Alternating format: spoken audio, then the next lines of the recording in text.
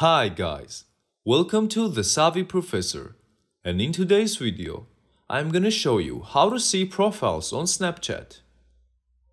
To do this, open Snapchat. Now go to Friends section here.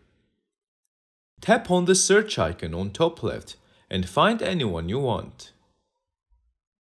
Now tap on them and you will open their profile. As you can see here, you can follow them and also watch their stories. If you want to open your profile, go back. Tap on your icon here. Scroll down and go to My Public Profile. Here you can see and edit your profile. That's it. I hope this video helps you. Thanks for watching.